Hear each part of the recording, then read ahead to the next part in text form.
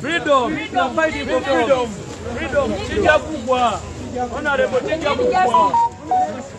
Free Ssegirinya. Free our MC. Go in Alipo.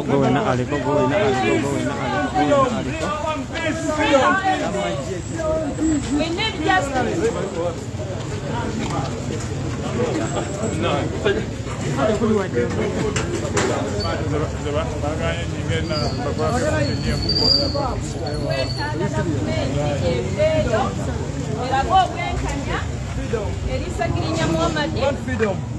Ne Allan Sewanyana kuba tebalina musango bye bavunaana tebabimanyi kuba gwe baleesenga omujulizi waabwe abeeganye n'agamba ye bye bamugamba tebabimanyi so twetaaga obwenkanya babaana bakwagala pulezidenti waffe babaana balifye bakoze babaana bakwagira nuuku so bali bakakawulale Ssegirinya ayogere byayogera ku pulezidenti waffe naye Ssegirinya nasigala ng'ali kwalaali so bate abantu baffe constituency zaffe naye Ssegirinya amaze omwaka mulamba nga constituency yaffe yakaletera yozitekingirwa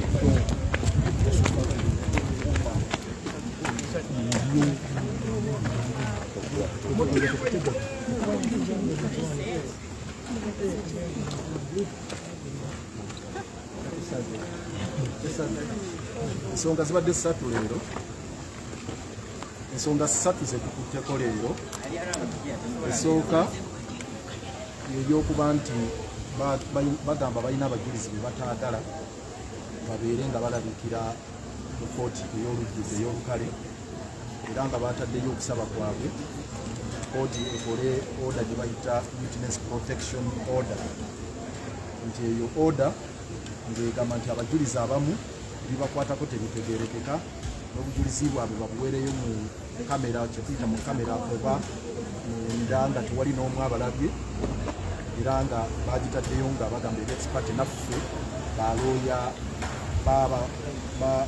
babano abavuwabiri batetubaako naffe kyetugimanyako era tebagituwa kati olwaleero tusabye kooti chambers at least kooti etuweeko kopi ya application eyo gye bataddeyo igirabeko gyeboogeramu nabo banaffe tusaba okugiyingiramu tuwakanye ekyo kye basaba ekyokugaa nti abajulizi bawulirwe mu kimpukumpu kooti okuwulira kwaffe tuwulidde bali ne bakuwakanya kati ku mande eya wiiki ejja kooti lwesalawo oba ddala tunalabako ku application eyo oba tetuukirabika oba kooti enegituwa oba tegituwa ekyo kooti egenda kisalawo ku mande emala okusalawo egamba nti olwo egituwadde ate olwo tugisome tugiyitemu tulabe oba naffe tusaba okwetaba mu application eyo obuterabu so ekyo kooti egenda kisalawo ku mande ekyokubiri kyekya disclosure nti balina obujulizi bwe balina okutuwa bo bagamba nti obujulizi bwe baatuwa bumala obusinga bwetaaga witness protection obwasigalayo kubanga baleetayo certificate nakyo naye nga tebanagenda ku kinyusi kubanga bagamba balina amasimu ge bakwata balina obutambi bwa CCTV balina ebintu kakati ebyo bakyabiremedde kakati eyo disclosure kooti ekambe tujja kimaliza ennaku z'omwezi 10 omwezi ogujja ekibadde ekyokusatu ye consolidation nga tugamba nti kyabulabe nnyo okuba ne files bbiri ng'emu eri eno Kampala eriko emisango 6 endala eri Masaka eriko emisango 2 ng'emu baga nti emisango gino gya mada ne terrorism na betting terrorism gyegiri mu ICD1 ng'e Masaka basigalayo fayiro gye bagamba eyabeera ebwengo ng'ennaku z'omwezi 2 omwezi ogw'omunaana tibatta omwami Joseph Bwanika anati esigadde Masaka ffe nga tugamba nti kyabulabe okukuuma fayiro okutambuza fayiro zino bbiri nti nemateeka kimenya n'amateeka kubanga emisango gyonna gye boogerako gye gimu gyali mu kaseera ke kamu mwezi gwa munaana gyali mu bitundu bya bini kuleeta Masaka ebigendererwa bagamba birimu byali byabufuzi okuva mu 2020 okulonda okwaliwo era bagamba byali bya terrorism kakati semateeka nga ffe twesibyeko mu nnyingo eya 2008 egamba nti wabeerawo omusango ogufaanana bwe guti nga mugamba nti emisango bagizza mu kaseera ke kamu n'ebigendererwa byali bye bimu byonna bifaanagana ate ne mubateeka ku fayiro ez'enjawulo okukozesa kuba kufu era ekyo bakikola mu keesi y'akazinga bamugulako emisango gy'embezomenti falsifying accounts biki nga mu fayiro za njawulo ne bagamba naye yali accounting officer mu ofiisi y'emu lwaki gyali gya njawulo okuwoza ebisaabo kwali kufu ne bagamba oteeka mu kasematika ekyo yakimaliriza dda nonokulu ne tugamba bwegenda mu maaso lw'ekityo era kooti eyita ku kasemateeka eri ejja bisazaamu kubanga baleese n'application petition y'amabirizi yekeeraidwa mu kooti esemateeka tugamba okwanguya ekyo kooti egatte fayiro zino ye Masaka ejje wano naye nga bano bo bakiwakanya olw'ensonga nti batya olw'okuba nti fayiro zino bw'ozigatta wano emisango gino twajja dda wano babawa bbeeyi era ne basasula obukadde 4 wano mu kooti kati gye babamiramu bbeeyi ye Masaka kati bo kibagirwanyisa nti bano basigale nga babasibye mu fayiro ey'ekimpatiira eri Masaka kati kyetulwana fayiro y'e Masaka eveeyo kubanga bagiteekako envumbo babasibire eyo bagikula oluvannyuma lw'okuddamu bakwa nga bano kooti emaze okubawa bbeeyi kati ekirimu kyo bw'ozigatta olwo bafunye bbeeyi yabwe kati bano baagala bakuumira eyo ate nga tebaagala kuleeta buyobozi kakati bwe tulimu naye tukyagenda mu maaso kooti etugambye tukolewo Gwokusatu ng'ennaku z'omwezi 28 tuwerulingi ku nsonga eyo tujja kubeera bagumiikiriza naye katusuubire nti amazima ganavaayo ku nsonga ebya English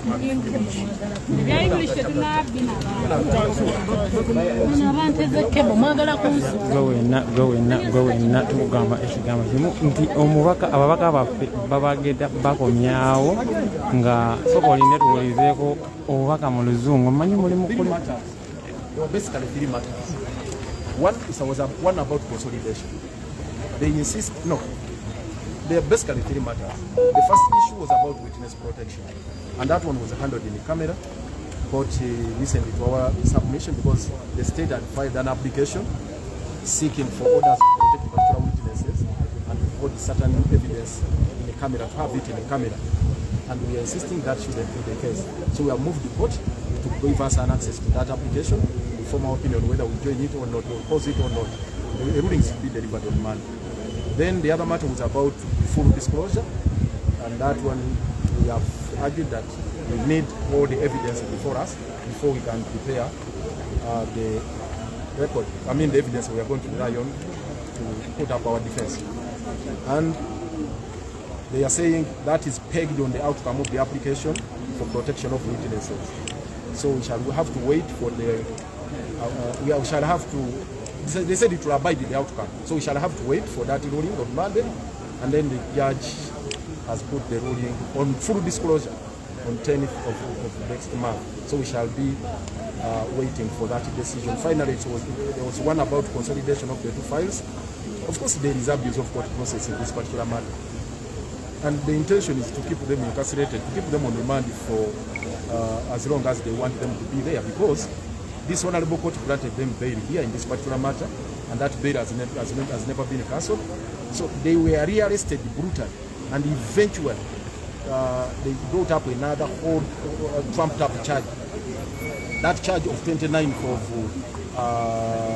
September last year.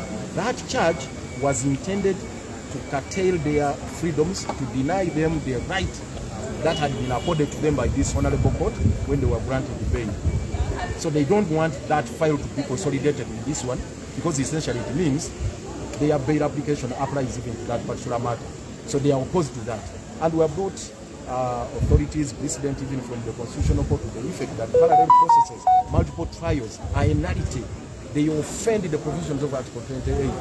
They amount to deprivation of the right of fair hearing, which is guaranteed under Article 28 of the Constitution. And in the Kazinda case, court had the audacity of saying, once you proceed in that manner with multiple proceedings, multiple trials on matters anchored on the same set of facts and similar circumstances, that trial is a nullity ab initio and shouldn't be, it shouldn't stand the test of time. And in this particular case, we have raised all these matters and said, we have the option of going to court to challenge the proceedings, but we have brought it before the honorable court early enough so that court can take a decision in earnest and say, no, we are treading a dangerous ground where we have already been cautioned by the Constitutional Court that don't conduct multiple trials on matters which are intertwined because they are claiming these offences happened in the aftermath of the 2021 elections, and they were orchestrated by or perpetrated by our clients here in advancement of a political agenda, because that is the motive, that was the driving force, and that what occasioned terrorism and eventually resulted into murder. So you can see that nexus, and we have explained that there is a thread that binds together these cases of murder, and that thread is the political motive, that thread is the act of terrorism, and that thread is that agenda we are talking about. You can't divorce one file from the other, one charge from the other.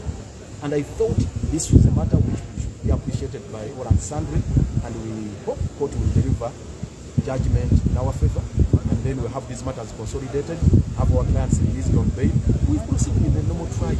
We wonder why the state is opposed to the consolidation, yet they don't want to make a full disclosure of all the evidence they want to rely on. Of course, their mindset is about keeping our clients incarcerated on remand without getting justice. That's what they are hell-bent on. They don't have this evidence.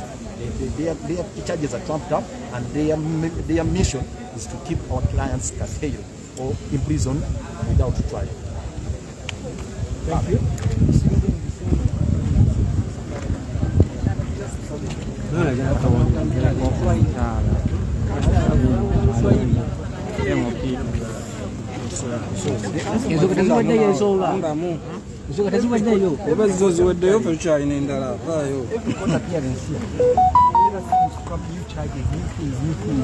Where do you see the response of case?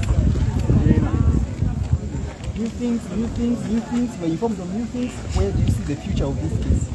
We see the prosecutor playing games here and there, and coming up with applications or delaying applications that actually they got to concede to, so that we can proceed. So we look at this as delaying tactics, because actually before the trial judge in chambers, we were agreeing that why don't we proceed to the consolidation so that a state can proceed with presenting the witnesses once and for all. But they seem to say no, let's go on and argue. So we are looking at this as delaying tactics, and we are saying that for us we have to stay here and ensure that we push until our clients get their freedoms.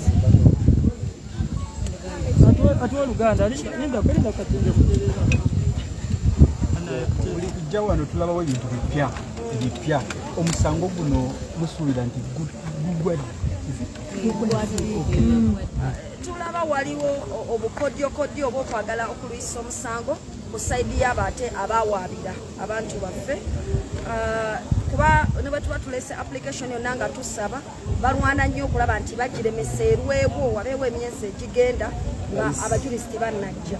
N'olwekyo twebuuza nti abantu abagamba kkooti e Masaka nti abajulizi babo bonna baaterera, lwaki balemesa, lwaki tebaagala misango gino tukkaanye ku applications zino ezimu okutandika omusango kubeere nga kutandika omulundi gumu, omusango gubenga guwozesebwa, gubeere nga guggwa. Ekyo naffe kye twenenya. So tulaba nti bukodyo bwakulwisa musango n'abantu bano kuba nti basigala emabega w'emitayini. Kati mukinogera ddagala ki? Ffe nga bannamateeka tosazeewo era twasalawo dda tugenda kubeerawo tukozese buli kakodyo konna akayita mu tteeka okulwanira eddembe ly'abantu baffe. Era kyekyo lwaki tutaddemu okusaba kuno okugatta files zino awamu, kuba ke kamu ku kakodyo ke baagala okukozesa tubeere nga tuli ente e Kampala ate baseetinga omusango gw'e Masaka, ate nga balooya be bamu, ba state be bamu, n'abawaabirwabirwa be bamu. So tusazeewo kubeerawo tulwanyise buli azaamaanyi bonna n'obukodyo bwagala okuyisa omusango ku bakutanda. Oyo abadde omukyala Shamimu Malembe, naye nga bannayuganda mwena kye twagala okubagamba nti ababaka baffe babongeddeyo mpaka nga 24. Babongeddeyo mpaka nga 20. Siina simu.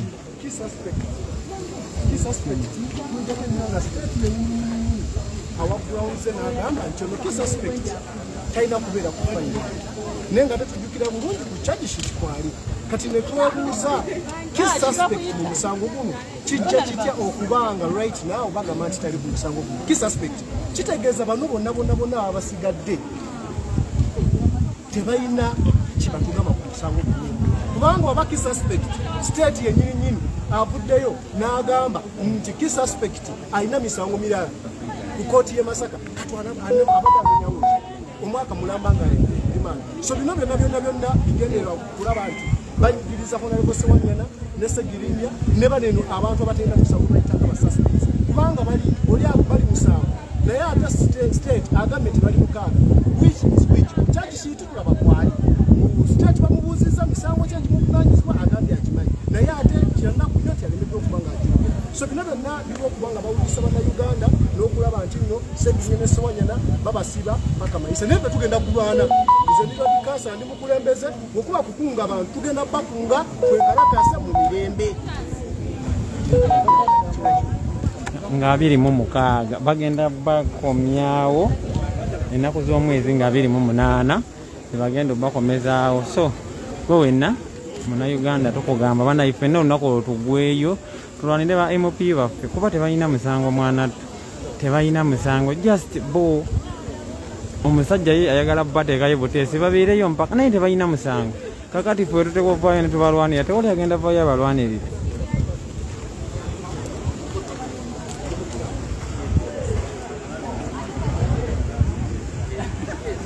Era guno ntwala omukisa okuyita abantu b'Ekawempe n'abantu b'e Makindye muveeyo mulwanirire ababaka bammwe kubanga muli awo naye temumanyi kigenda mu maaso okitegeera. Ono omusajja ye ayagala basiba busibi kyokka babeereyo mpaka naye ate mu butavaayo ne mubalwanira kuba bo baaliwo ku lunaku olusooka baaliwo